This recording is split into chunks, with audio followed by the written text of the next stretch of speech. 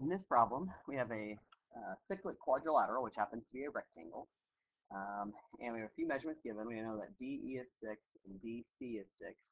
Since this is a right angle, since it's a rectangle, let's just go ahead and recognize that must be 6 root 2 by 45, 45, 90, which means this is 45 also. We also know that this length here is 8 DA because DA and BC are the same, which means EA is 2. And the other piece of information that's easy to find is the diagonal of this rectangle. It's going to be 10 because of 6, 8, 10 right triangle. Now, we've got to look at things that we know. When you're looking at cyclic quadrilaterals, there's various things you're trying to find out. One of them is life's often easier if you know what a diameter is. And in this case, we do know a diameter, and that's AC. And AC is a diameter because D and B are right angles. And if AC is a diameter, that means when I draw in FA, I get a right angle. Since this angle is 45 degrees, then the vertical angle to that is also 45, so that little triangle, EFA, is a 45, 45, 90. And so, right, if we have E, F, and A, and we know this is 45, if this is 2, well, to get to a leg, we divide by root 2. And 2 divided by root 2 turns out to be root 2. So now we know that EF is root 2 and FA is root 2. Well, F is also on the circle, so if we combine it with 3 other points, we have another cyclic quadrilateral. And with one of those side lengths, our cyclic quadrilateral would be DF, FA, and AC, and DC. And our goal is to find DF, so let's just call it X for now. Well, if you look at this, using Ptolemy's theorem says you take the opposite sides of the quadrilateral, so in this case, DF and CA, which is 10x, plus CD and FA, which is 6 root 2. DC is 6 and FA is root 2. And then that's going to equal the product of the diagonals. Well, DA is 8. And CF, well, if CE is 6 root 2,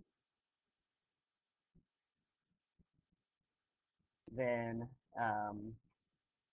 and EF is root 2, then CF is 7 root 2. And so now we have an equation we can solve, and it turns out to solve very nicely because you get 10x equals, well, 6 root 2 minus 56 root 2 minus 6 root 2. It's going to give you 50 root 2. Divide both sides by 10, and you get 5 root 2. And so this is a really nice application of Ptolemy's theorem.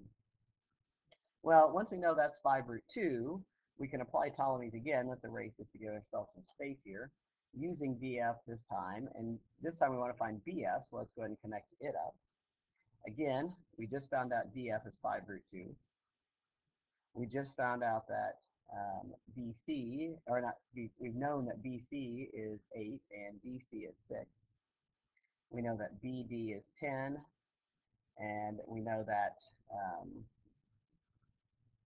CF equals 7 root 2. Those all came from the last bit of this problem. Well, now we can apply Ptolemy's again to find BF. It would be 6 times y equals, or plus 8 times 5 root 2, which is 40 root 2. So those are the opposite sides of our cyclic quadrilateral, which is BCDF. And then that equals the product of the diameters, or the diagonals. So BD is 10, and CF was 7 root 2. And that gives you 6y equals 30 root 2 divided by 6. And you get y, which equals the same thing as DF, 5 root 2, which is actually BF. So it turned out they were exactly the same. And you could have actually figured that out another way, remembering that BD is a diameter, which makes DFB a right angle. And if you got 5 root 2 and a diameter, a hypotenuse of BD in that right triangle, then the other side has to be 5 root 2.